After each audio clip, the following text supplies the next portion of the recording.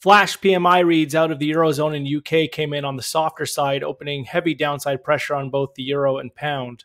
The euro sunk to a fresh multi-day low while the pound plummeted back to recent multi-session support. Currencies across the board were under pressure as a consequence, with the exception of the yen, which found demand on traditional flight to safety flow and elevated JGB yields. U.S. equity futures have given up earlier gains and are back to opening levels ahead of the North American Open.